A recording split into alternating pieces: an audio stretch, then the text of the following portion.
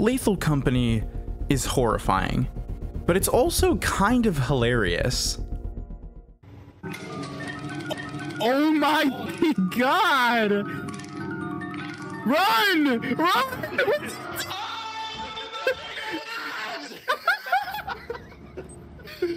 About 2 months ago, this game made its way to early access on Steam and has since taken the internet by absolute storm, being the newest craze that everyone's talking about. Obviously, there's a pretty good reason for this. It's accessible, it's cheap, and it's easy to play. And most importantly, it can be played with friends and features proximity voice chat in terrifying scenarios. But one of my favorite things about this game is just how expertly it manages to balance its horror and comedy. Let me describe a really common scenario and how a round of Lethal Company might play out. You land on a moon, you and 3 friends eager to meet your quota. Along the way to the facility, you're probably going to be talking about some random bullshit or messing around until you finally find the main entrance or the fire exit. You enter the facility and decide to go in a direction away from everyone else in order to spread out and more efficiently collect scrap.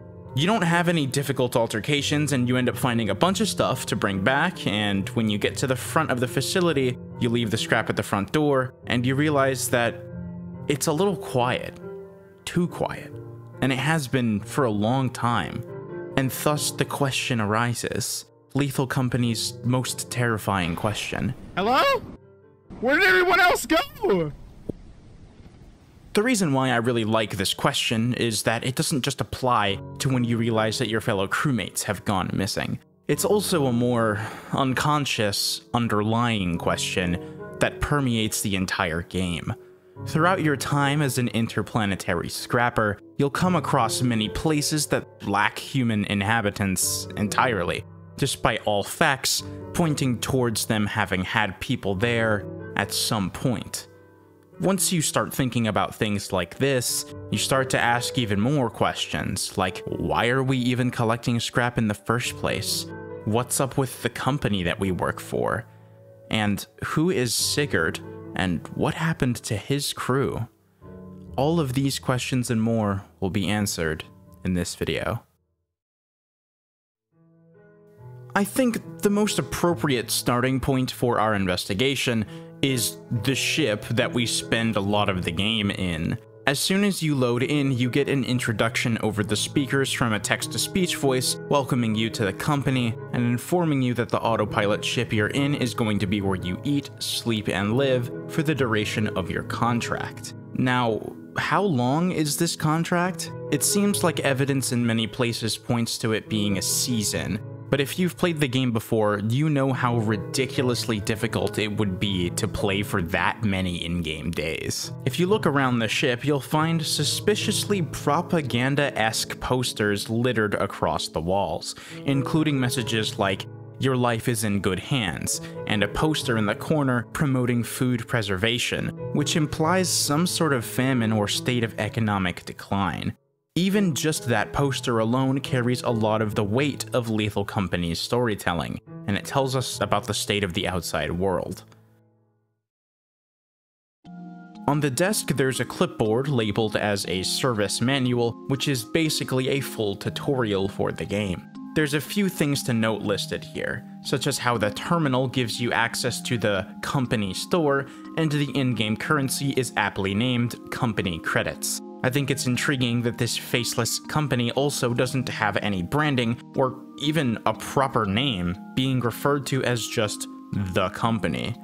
It also seems to control pretty much every aspect of the gameplay. Another interesting piece of information is the mention of a company named Halden Electronics. If you were to go over to the terminal immediately after starting the game for the first time, you're first met with a prompt on what your favorite animal is. But this is not nearly as interesting as the dates we can see on screen alongside the question. The terminal computer has an associated copyright from 2084 through 2108 from the same electronics company, and the current year as of the main gameplay is 2532. And if you thought that was crazy, that's not even the most intriguing thing inside of the ship. It's this inconspicuous little sticky note. It reads, "You're in deep. access file Sigurd. If you go over to the terminal and type in the word, you get access to Sigurd's log entries, and you're given the first log from August 22nd. This is the first of 12 logs, with the others being scattered throughout the various moons for the player to find, with a few others not currently being accessible within the game. These logs are where we learn the bulk of Lethal Company's story, told through the narrative lens of one of the members of a crew that came before you. Now, I already told you the first log was dated August 22nd, but I didn't give you the year. 1968. Not only does this say that the world in Lethal Company was capable of interplanetary travel a year before we even went to the moon, but it means that this campaign to find scrap has been going for well over 500 years. Now, immediately when I learned about this, I thought, okay, there's no way that this sticky note has survived inside of a spaceship for 500 years without being thrown out or damaged in some way, and the information within the logs that we'll learn soon was likely passed on through multiple crews on that very ship, and left behind for the current crew that you play as to eventually find. As I said previously, the logs were left behind by a man named Sigurd, and he asked his fellow crewmate Desmond to add a logs feature to the very archaic terminal. This means that the operating system that the terminal runs on may have barely changed, if at all, since 500 plus years ago. And it makes sense, because the terminal that we use in-game is also rather archaic. He talks about how these logs should stay on the terminal for a long time, as long as the computer doesn't get a total wipe, and that whoever is reading this is probably from a different crew, since the turnover rate for the job is massive due to constant deaths. I find this to be kind of confusing, since the copyright that we saw for the terminal didn't exist until over 100 years after these logs, despite the data being intact. So this is why I don't think it's trying to imply that the same exact computer was being used for that long, but more so that the data and operating system were simply being transferred to newer machines. At the end of this first log, Sigurd lists the name of everyone in his crew, that being Richard, Desmond, Jess, and himself. The subsequent logs tell us a lot more about Sigurd and his experience working for the company. In the second log, he talks about how the suits are uncomfortable, along with some other unimportant banter. The important thing to take out of this second log, though, are the last few sentences, where he says, "Today we found a couple frying pans and a big nail, worth almost nothing. What is the company even using it for?" The seeds of doubt have been planted in Sigurd's mind. He already has no idea what the company could possibly be using this scrap for. The next few logs elaborate a bit on the company itself. In order to sell goods, you need to visit a dark, dreary, and absolutely massive building on an ocean moon. Sigurd describes getting his nerves chilled listening to the fucking psychotic sounds behind the counter. If you've played the game before, you know that the items themselves don't even get collected by a person, but instead by a mass of tentacles that reach out from a slot near the window. Apparently it has a name, and it's Jeb, but I don't think this is very important. Later, Sigurd talks about how shady the company is. He was enticed by the high pay with a contract that was only meant to last a season, an assessment exam that everyone did over the phone. But he also says that everyone on the crew signed their contracts together, and nobody actually spoke to a real person, with Sigurd noting he thought the voice over the phone was fake. On September 4th, when Sigurd and his crew visited the company building early in the morning, he swore that he could hear a sound behind the wall. He described it as like crying red faces all churned up and swept away by concrete, like the pestle and bowl my mom crushes her seeds and spices in.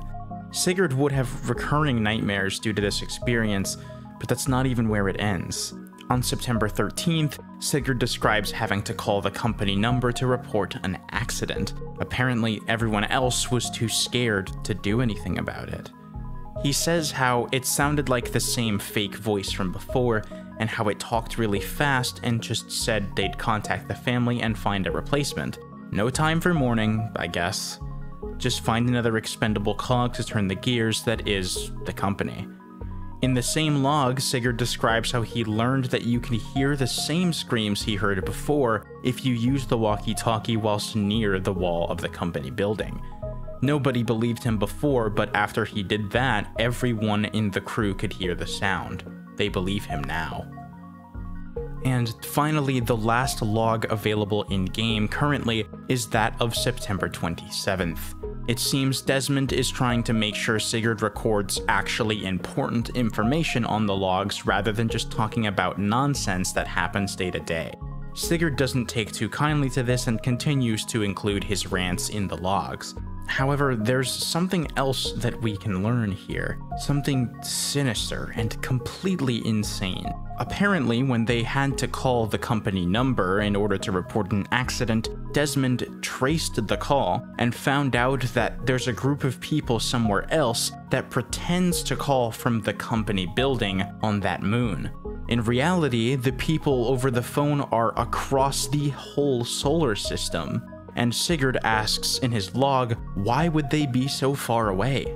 Desmond says he doesn't know, but I think, what if there really is a big monster in the company building like the voice told me on the walkie-talkie? They trapped it and we feed it to keep it tame. I just wanted a stupid job.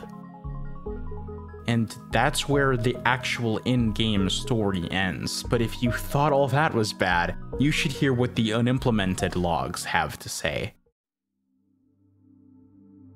The very next log describes how Sigurd communicated further with the voices inside of the walls. Apparently, a golden planet is a popular legend in this universe, but the voice Sigurd talks to says that this planet really existed, and that it was swallowed up by the beast, and they were in its body being digested. When Sigurd asked for clarification on what this beast was, it said it didn't know.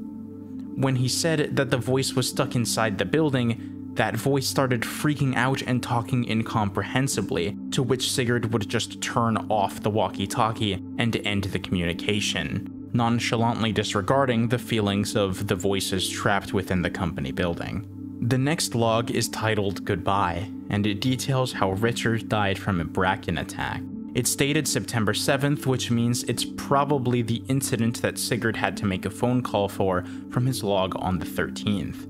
He says, I wanted to find Rich even if he was dead, but they are cowards. Their faces are blank like idiots. There's nothing moving in their stupid skulls. All they wanted to do is leave. They were going to leave me too. We all hated Rich, but we didn't want this. This isn't worth it. It's just not worth it. We got a pair of scissors, a box full of stamps, and a bundle of cords to sell for nothing. It's not worth it. What does the company even want it for? Next, we have a log from September 19th, which talks about Sigurd giving the idea to Desmond to try tracing the source of the phone call from the company. It also details how after Richard's death, they stopped taking as many risks and were safer than before, though obviously this made them less money. 11 days later, on the 30th, Sigurd describes how he's been having terrible nightmares, where he describes the company breaking out of the company building wall. He also describes how Desmond told him the voices from the company phone call were too far away to figure out if they were even real voices. Sigurd also deposits the idea that maybe they should try to take control of the ship's autopilot in order to travel to where the phone call originates. It seems like at this point they had the mentality that they had nothing else to lose.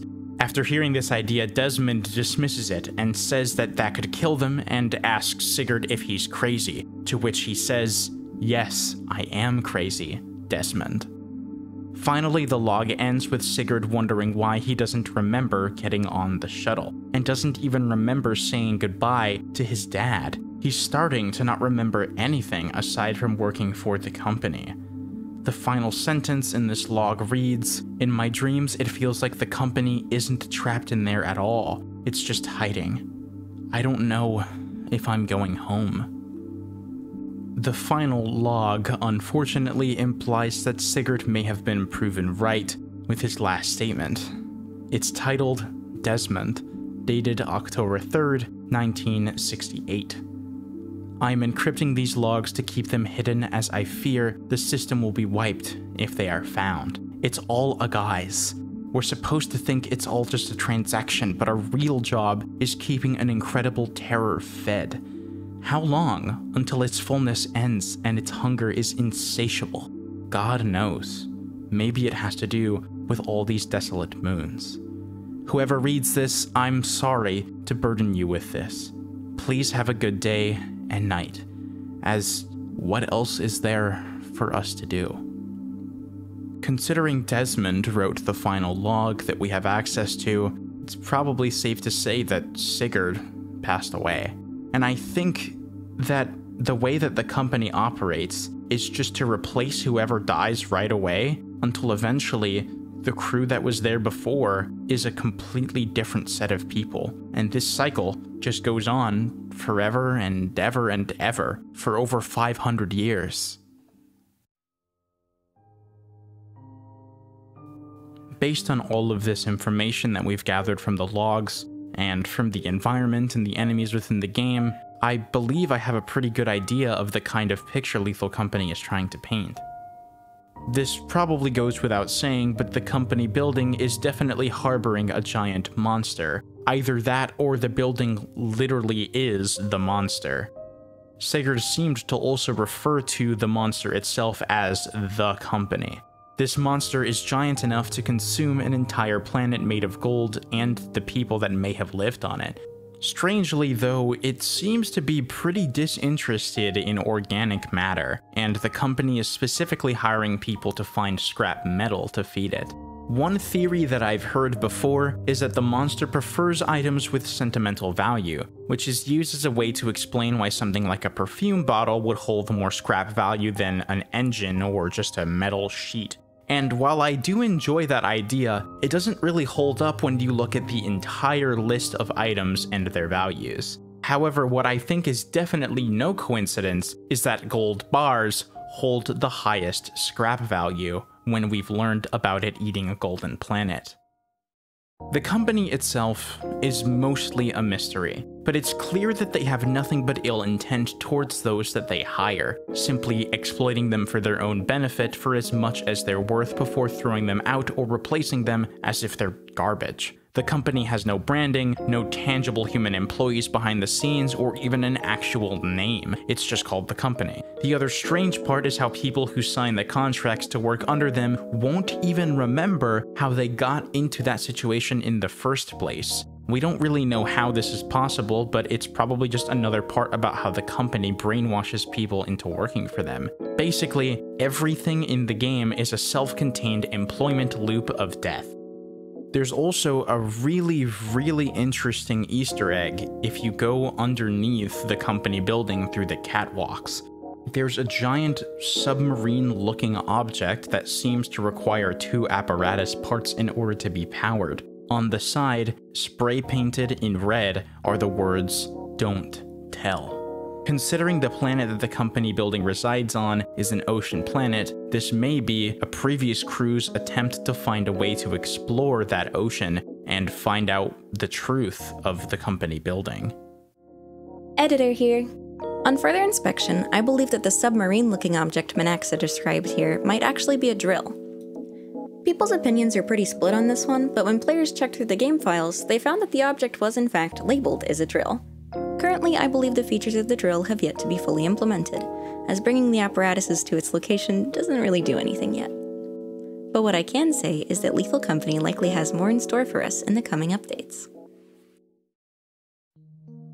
When it comes to details regarding the outside world, aside from the poster suggesting a famine and Sigurd's logs, we kind of have no clue as to what's happening out there. Though if I had to guess, the reason why there's a food shortage is most likely because the machinery used to harvest and process food has been sold off to the company as scrap. The fact that they need people to venture to other moons to fetch scrap from places people no longer inhabit tells me that they've probably run out of stuff on Earth a long time ago. Another possible theory is that the food shortage could have been caused because the monster actually eats organic matter too. And the reason for a famine could be that most of the food production is being devoted to the monster.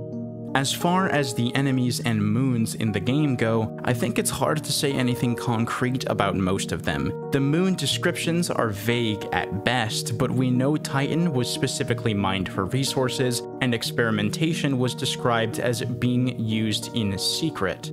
Perhaps this means that it was a settlement made separate from the company, which was later discovered. Vow's description is probably the most terrifying of all of these, though. It says, Vow appears to have been inhabited by several colonies across its continents, but there is now no sign of life, and they have become a mystery. About half of the enemies in-game can probably be categorized as species native to their moons, whilst the other half seem to be deliberately man-made, or just straight up don't make sense, either because they're supernatural or just don't fit within the other categories. One thing that I find to be pretty interesting about the monsters is that a lot of them aren't found outside of the facilities you venture into, and those facilities are often also equipped with stuff like turrets and landmines. Now, are these defenses to keep outsiders out, or are they to keep the monsters in? Another strange aspect of the enemies and moons in this game is the eclipse phenomenon, which causes enemy spawn rates to increase dramatically, which makes your life way harder. I'm not sure if this event has any lore significance though. If I had to guess, it's probably just a Berserk reference. Curiously, these facilities can also be controlled from the ship, and tend to still have some kind of electricity active in them despite being practically abandoned. Why is that? Isn't it strange that the company ships can still manage to do so much to the systems of abandoned facilities? It really seems like the company does have an alarming amount of control over pretty much everything. Despite these abandoned facilities, moons, the evil corporation, and everything in between, there's still no evidence of human life anywhere in the game aside from you and your crewmates. And I think that's the scariest part. Everything in the solar system is directly under company rule, and it seems like it's something trying its damn hardest to masquerade as human. All of these things, every aspect of the gameplay and the lore of Lethal Company serves to reinforce the terror behind the question, where did everyone else go? The answer, in my opinion, is equally as terrifying as the question itself. We don't know. But if I had to guess, our answer probably lies just beyond this wall. I think the lore of Lethal Company is a really neat addition to a game that's already genius in a lot of other ways, and I hope you guys found it as interesting as I did and enjoyed this slight departure from my normal content. I hope to see the lore expand with further clarification in future updates, as the game is still in early access and might have a lot more in store for us. Finally, if you had a good time, it would mean the world if you subscribed for more content like this and turned on post notifications so you never miss a video. If you want to support me further, $5 channel members get early access to new videos, and you can also follow my socials and join the community Discord server. That being said, that's going to be all from me. I hope you enjoyed the video. Until next time.